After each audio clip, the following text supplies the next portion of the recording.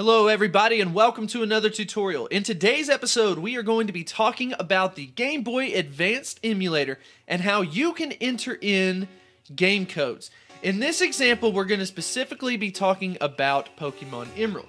If you notice, I have highlighted the master code. When you first start out all of this, you have to have the master code enabled, and then you can move on to your actual cheat codes that you're wanting to do. I know it looks deceiving, but it's actually all one code. So when you're on your phone, you just simply have to copy it. And if you want the link to this page, I will have it in the description as well. So let's go ahead and hop over to my phone so I can walk you through exactly how it would look when you work through this. And just know that I am using the Myboy app. Okay, so we're going to go ahead and get into the app. So right now the first one that we're going to add is going to be rare candies. So if you click the center button, it's going to have 3 lines, and you'll notice the 4th menu down is cheats.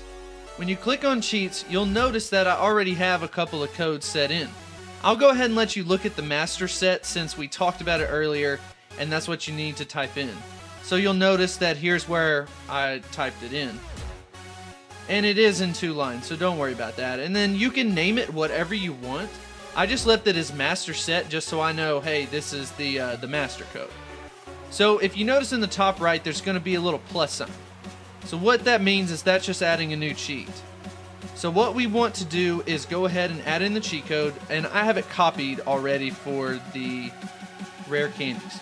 So we've got that in there. And then cheat name, we're just going to name it what it is. Trust me, for organizational purposes, you're really going to want to do this. So we've got rare candy in there. And then for the cheat type, I have been informed that you need to use Codebreaker. So now that that is there, we want to make sure to save it.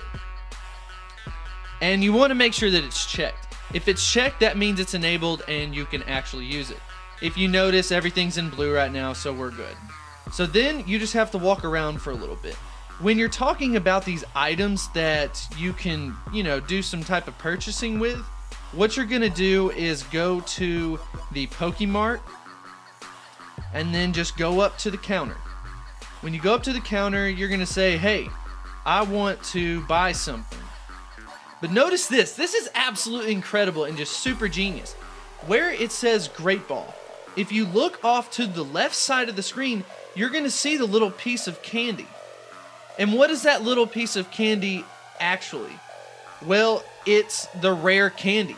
So what it does is it's disguised in the list as something else, and all you have to do is just purchase it a bunch of times. And then you can get as many rare candies as you want. I would recommend you to go near the start of the game where all of the items are cheaper. Because if you notice, I'm a little further on in the region, and the first option is the Great Ball, and it's 4,800, currency or whatever. You don't want to do that. You want to get something super cheap to get it to pop up. So definitely take my advice and go towards the beginning of the game. Well, that's really all there is to it, and I hope you enjoyed it, and I hope you have a lot of fun, and just get out there and catch them all, use some rare candies, just have fun with it. That's what these cheat codes are all about.